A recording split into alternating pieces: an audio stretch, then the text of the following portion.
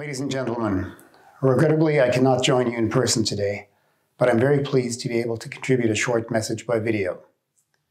About a month ago, HELCOM launched its State of the Baltic Sea 2023 report, which summarizes the main findings from our third holistic assessment of the Baltic Sea.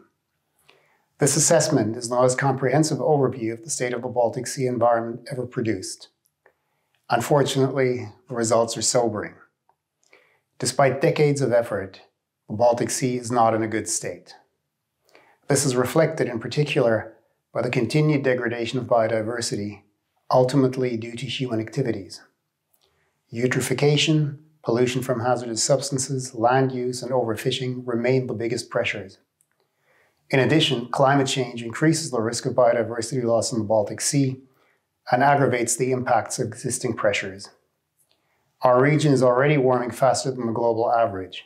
The impacts of climate change have increased in recent years, and this trend is expected to continue in the near future. Urgent and decisive action is imperative to reverse current negative trajectories and to protect and restore the Baltic Sea ecosystem. Fortunately, the assessment also highlights that when regional measures are implemented, they can have a positive impact on the environment. HELCOM's 2021 Baltic Sea Action Plan is a cornerstone in addressing these challenges. Agreed upon by all Baltic Sea countries and the EU, this plan aims to strengthen biodiversity, alleviate environmental pressures, and enhance the overall health of the Baltic Sea ecosystem. It's a roadmap that contains concrete measures and actions to be implemented by 2030 at the latest. Crucially, the plan also aligns with the United Nations Sustainable Development Goals and the EU Marine Strategy Framework Directive, emphasizing the global and regional commitment to the cause.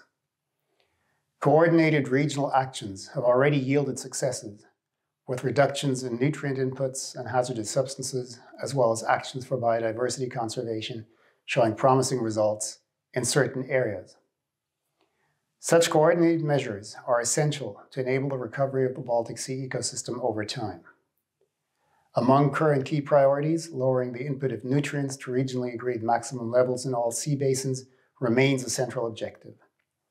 In addition, strengthening the coordination of management measures to limit the introduction of a wide range of hazardous substances is needed. Sea-based activities also need to be carried out more sustainably.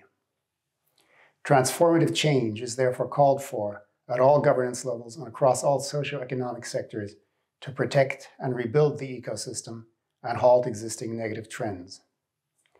In this joint effort, local and regional governments emerge as pivotal players, translating global commitments into actionable measures on the ground. By fostering collaboration, raising awareness, and implementing tailored initiatives, they can drive transformative change at the grassroots level. Ladies and gentlemen, thank you for your attention. I wish you all a fruitful discussion today.